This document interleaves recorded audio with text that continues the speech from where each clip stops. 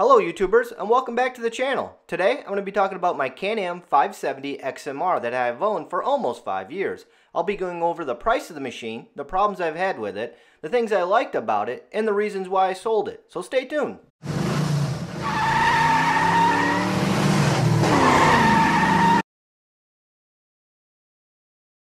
First, let's talk about price. Back in 2016 when I purchased my Outlander 570 XMR, it had a base sticker price of around $8,500. I was able to get a sizable discount as I purchased mine at the end of the 2016 model year. This is when dealers need to make room for the new incoming models and are more willing to discount them. So remember this buying hack when you purchase your next ATV. So what do you get for your $8,500? Well, the drivetrain includes Can-Am's 570 engine and is mated to a CVT transmission. The engine puts out 48 horsepower and the XMR comes standard with Can-Am's proprietary Visco lock system. What is Visco lock? Basically it's Can-Am's version of a diff lock. How it works is one of the front wheels has to slip before the differential lock will engage. The spinning axle engages the hydraulic pump in the differential, which in turn engages the clutch pack and locks the differential. The slipping wheel must make several rotations before the differential will lock. It really is a cool setup. Other standard features include 10.5 inches of ground clearance, a heavy-duty front bumper, 28-inch Mudzilla tires, small factory air snorkel, crappy oil shocks, more on that later, a top-mounted radiator, and some decent storage capacity. At $8,500, I think it's somewhat expensive for what you get. In my opinion, don't pay sticker for one of these. Wait until the end of the model year to purchase one. This is when dealers are discounting them at least 10 to 15%, and you can use that extra money you save to buy some of the much-needed accessories, like a winch and shocks. Unfortunately, I did have a few problems with mine. The first problem I had was with it staying in low gear. For some reason, my 570 XMR would either keep popping out of low gear or not engaging at all. When it did pop out of low gear, it made this horrific grinding sound, which I'm positive wasn't good for it. I later found out the shift linkage wasn't adjusted correctly at the factory. I didn't want to hassle with bringing it into the dealer, so I fixed this problem myself. If you'd like to know more about this repair, click my playlist link in the description. I created a DIY video to help others who may have this same problem.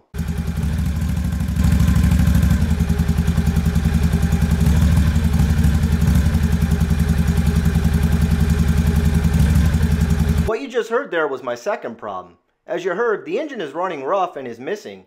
Basically, the engine was running on only one cylinder. I was kind of surprised by this, because my XMR only had 280 miles on it at this time. Once I had removed one of the old spark plugs, I noticed it was covered in fuel and wasn't firing.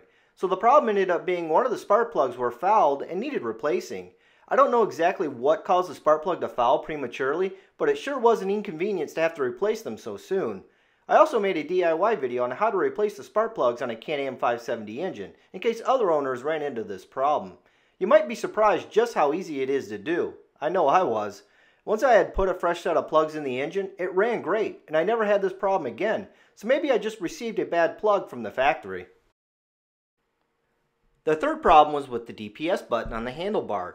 This button adjusts the settings to the electronic power steering. When I first bought the machine, I could press the DPS button with little to no effort and it would cycle through the settings with no problems. However, as the machine aged, this problem took more and more effort on my part to get it to cycle through the different settings. By the time I was ready to sell the machine, I had to use a ridiculous amount of effort to press in the DPS button. Otherwise, it wouldn't cycle through the different settings. I really didn't look into this problem because technically it still worked, but something definitely wasn't right. There are a few things I didn't like. Some are minor, some aren't, and some had me thinking, really Can-Am? The things I didn't like include the brakes, airbox cover lid, shocks, and the lack of a winch. First, let me talk about the brakes. I'm only going to say this once. The brake pads that came with my XMR were absolute garbage. I didn't even get 200 miles out of them before they were completely worn down and I was hitting the metal backing plate. I expected more from Can-Am on this. The next disappointment is the cover to the airbox. This machine came with a factory snorkel, but the airbox cover lid, which is located about 8 inches below that snorkel, isn't watertight. Really, Can-Am? I hear this is still a problem that Can-Am has yet to address. Even 2021 models still have this design flaw. I personally never had the stones to take my shiny new and very expensive quad swamping, but I know plenty of people who would. If you're one of these people, make sure you purchase one of the aftermarket solutions that will rectify this problem. Otherwise, you better keep a spare engine on the shelf. Another disappointment I had is in the shocks. I understand this is an entry-level mudding machine, but Can-Am wants almost $9,000 for this thing. And I think for that money, the shocks could have been a bit better. The suspension is very stiff and hardly absorbs any bumps.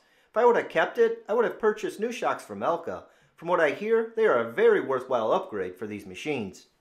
As a beginner ATV rider, I had no idea how much a difference in tires can make when trail riding. I don't know if it was just ignorance on my part or what, but these Mudzilla tires do a terrible job on the trails. I really can't knock Can-Am for this because this beast was marketed as a mud machine.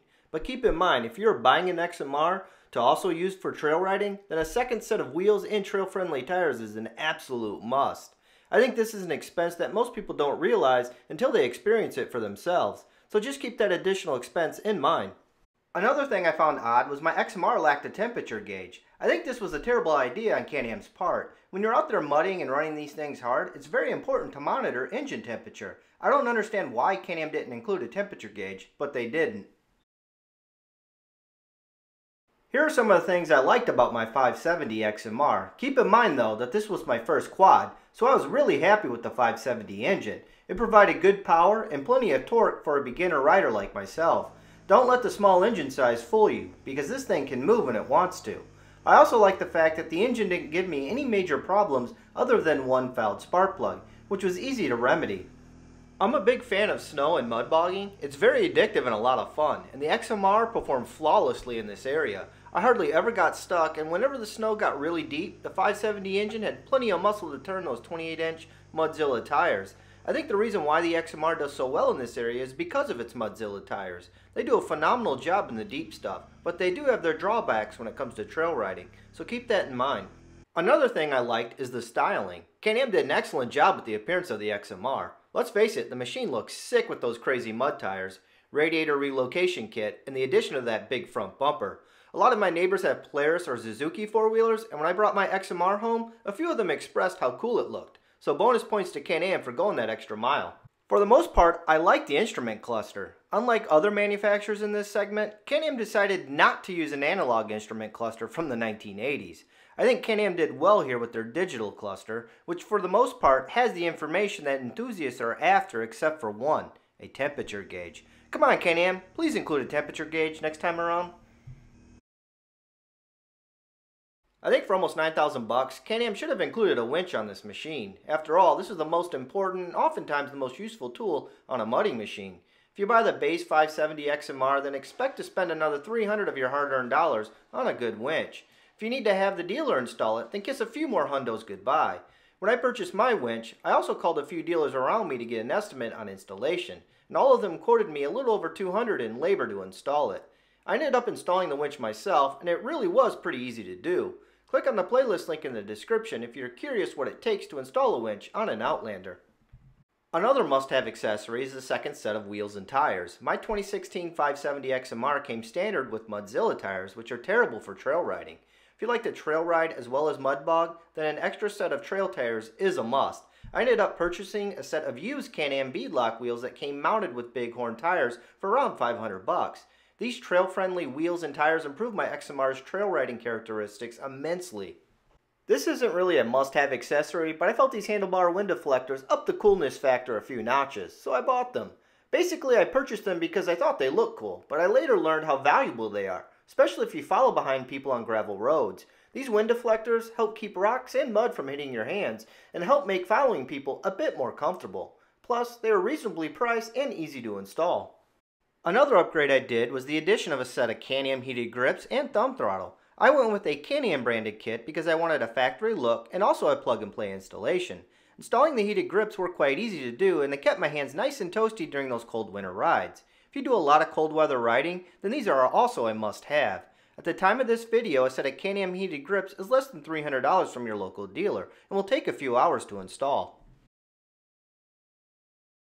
So why did I sell my ATV after putting all that time and effort into making it my own? Well, the reason is I saw an opportunity and I took advantage of it. Because of COVID-19, a lot of dealers don't have any new units in stock, which has driven the price of used ATVs through the roof. I really had no idea this was happening until I started browsing Facebook Marketplace and was absolutely shocked by the asking prices. So I decided to list mine to see what would happen. Within 24 hours it was sold and the new owner was picking it up at my full asking price. So what will I get now? Well, I took the money from the sale of my 570 XMR and then placed an order for a brand new 2021 Outlander 850 XMR. Because of COVID, I probably won't take delivery of my new ATV until June, July of 2021. My dealer even gave me a nice discount to keep me happy while I wait. My new Outlander will have some features that I could never add to my 570, like more power. While I was satisfied with the power at first, it did always leave me wanting more as I became more of an experienced rider. I think the 850 engine will fill that void and should keep me happy power-wise for many years to come. The 850 does have much nicer shocks and also includes Can-Am's new Visco 4-lock system, which I hear is a huge improvement over the standard locker. Hopefully this video will help you decide if a 570 XMR is right for you. I really love mine. The only problem is it was a gateway drug into wanting more, hence the purchase of an 850. If there are any videos you would like me to do when I receive my new 850, please tell me about it by leaving a comment down below. So long.